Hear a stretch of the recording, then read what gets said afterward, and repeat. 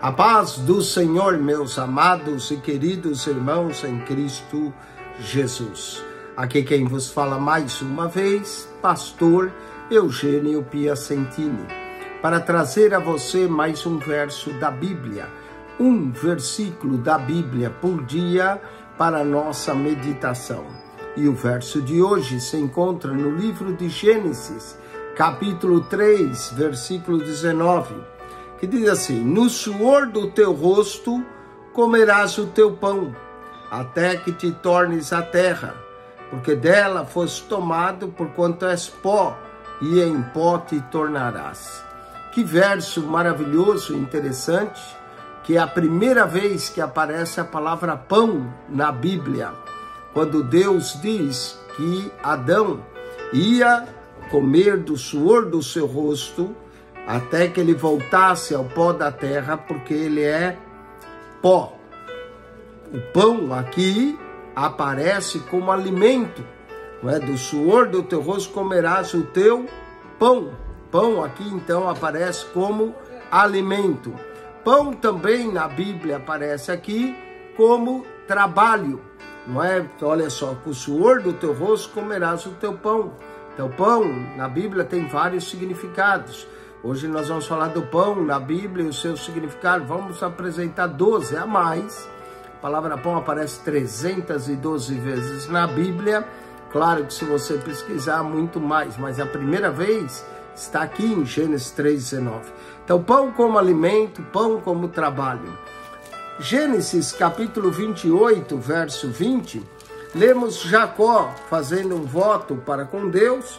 E usando a palavra também pão, mas pão aqui vai aparecer como provisão. E Jacó fez um voto dizendo: se Deus for comigo e me guardar nessa viagem que eu faço, e me der pão para comer e veste para vestir. Pão aqui aparece como provisão. Gênesis 47, verso 12, pão aqui vai aparecer como sustento. Não é? Alimento, sustento, provisão, trabalho, são tudo figuras do pão. Olha aqui, Gênesis 47, 12. E José sustentou de pão a seu pai e a seus irmãos e toda a casa de seu pai, segundo as suas famílias, pão como sustento. Gênesis 49, 20, na bênção de Jacó aos seus filhos, pão aqui aparece como abundância.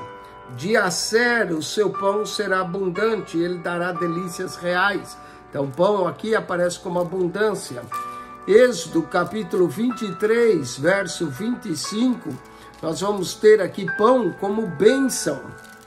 Êxodo 23, 25, está escrito: e servireis ao Senhor vosso Deus, e ele abençoará o vosso pão e a vossa água. Então pão aqui é bênção, e eu tirarei do meio de ti as enfermidades. Também nós temos em Levítico pão como oferta. Levítico capítulo 7, verso 13. Aqui o pão vai aparecer como oferta que é oferecida ao Senhor. E a oferta ela é sempre agradável, como oferta pela expiação do pecado, assim será a oferta da culpa. Né? E diz aqui, 7:13, com os bolos oferecerá pão levedado com a sua oferta.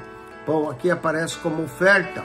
Levítico ainda 21, 22, nós vamos ter pão como santo. O pão é santo. Olha só, principalmente o pão que era oferecido ao Senhor. Levítico 21, verso 22, o pão do seu Deus, das santidades, de santidade das coisas santas poderá comer. Pão como algo santo. Também vemos no Novo Testamento o pão tomando também outros sentidos. Mateus capítulo 4, verso 4, quando Jesus é tentado por Satanás em transformar pedras em pães, Jesus responde e diz: está escrito, nem só de pão viverá o homem, mas toda a palavra que sai da boca de Deus. Aqui o pão parece como a palavra. Também temos o próprio Cristo em João 6, 48, pão como Jesus, como Cristo.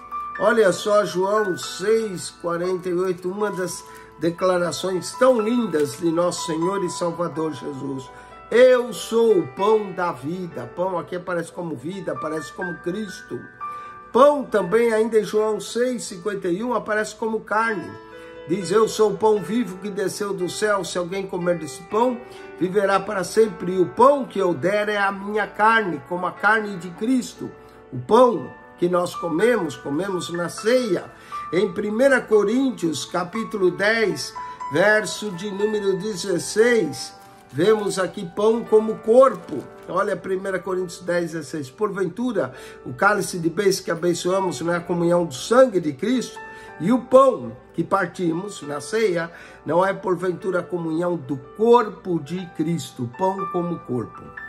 Pão na Bíblia, seu significado. 12 significados de pão. Primeiro, pão como alimento. Segundo, pão como trabalho. Terceiro, pão como provisão. Quarto, pão como sustento. Quinto, pão como abundância. Sexto, pão como benção. Sétimo, pão como oferta. Oitavo, pão como santo. Nono, pão como a palavra. Décimo, pão como Cristo. 11º, pão como carne. 12º, pão como corpo de Cristo. Que Deus te abençoe e abençoe o seu pão de cada dia. E que há muitos outros significados. Assine o nosso canal no YouTube, PR Eugenio Piacentini. Subscreva e ali você vai encontrar um pão diário, a palavra de Deus.